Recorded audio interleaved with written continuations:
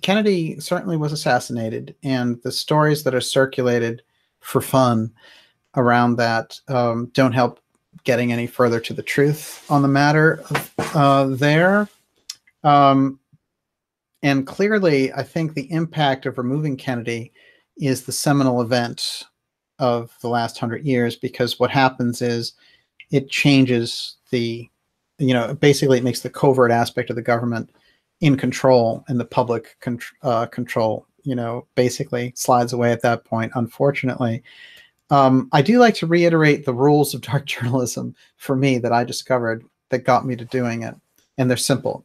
The first one is that you have the official story, which is usually, in an important, like a deep event, like the JFK assassination, is put in place to protect the individuals involved. Then you have the counter story, which is the story, but you get all these professors and authors and researchers getting together and saying, hey, the official story has this problem and that problem, and by the way, you left this out, and all the rest of it. And we're starting to get somewhere. So the media calls that second level conspiracy theory, because they are trying to get people to believe the official story, because that's their role largely, is protecting the establishment.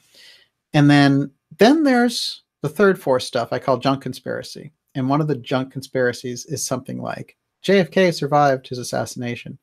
And so people who are normal looking at this information say, well, here's the official story, here's these counter stories, and somehow the third force, the junk conspiracy, is meant to muck up the works and combine with the counter story, so that people won't look at the counter story to the official story, and they'll assume and associate it with this wild, crazy story. Just like when you had all that stuff about the driver did it before that got tired. That's one of those stories where they say, hey, look, the driver did it. And it's completely ridiculous. The driver didn't do it. The driver certainly could have been involved with the Secret Service in slowing down the motorcade and all the rest of it, but he didn't.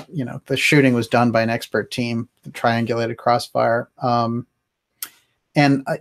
feeling is that it's one of the biggest con jobs on the American public, and the public never bought it, because even 72% of people say they don't believe the official story. Why we haven't moved on since then.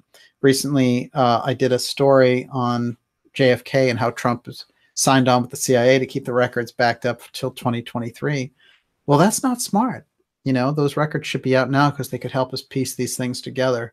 So that's a pretty disappointing turn of events as in terms of getting those records.